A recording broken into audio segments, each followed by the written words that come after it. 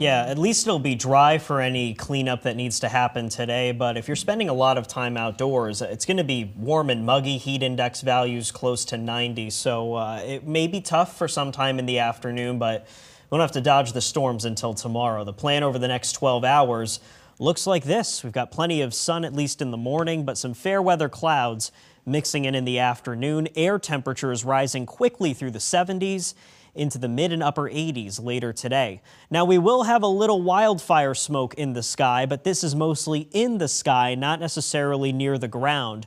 So even though it may look hazy this afternoon in northern New York, northern Vermont, we're not expecting any big impact to air quality. And you'll see that most of the smoke is gone as we think about tomorrow morning, because the storm system that comes in will basically push it right out of here.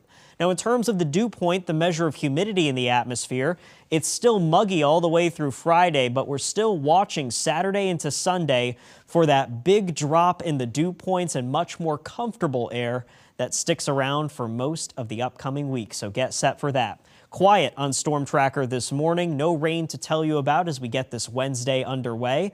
It's fairly comfortable with temperatures in the 60s for most of us, close to 70 in Burlington, but down to 55 in Saranac Lake. Touch of humidity in the air right now with dew points in the low 60s, but they'll climb a few more degrees as we go through the afternoon. Futurecast is dry for Wednesday, but look at what happens about this time tomorrow morning.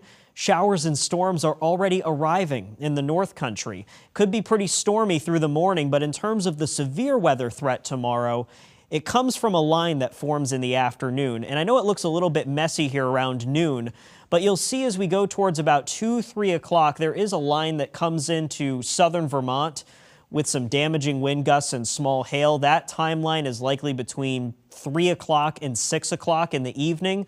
There could be some storms farther to the north, but again, in terms of the damaging thunderstorm potential, it's going to be in this yellow shaded area, basically south of Rutland and Lebanon towards Brattleboro.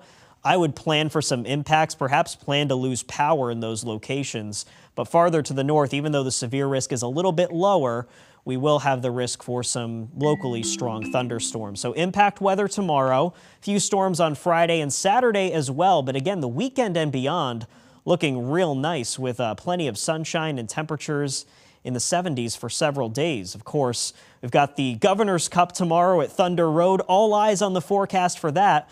Marissa, what can you tell us about the forecast in Barrie?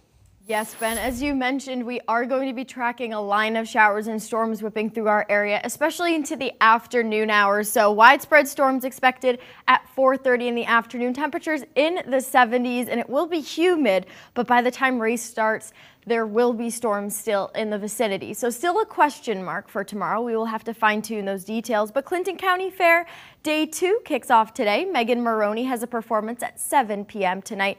Temperatures this afternoon in the mid-70s and not cooling off all that much by the time this evening comes around. If you're heading down to the lake to cool off, a little bit breezy, close to 15 knots in a few of our bay areas, and water temperature at 75 degrees. Back to you.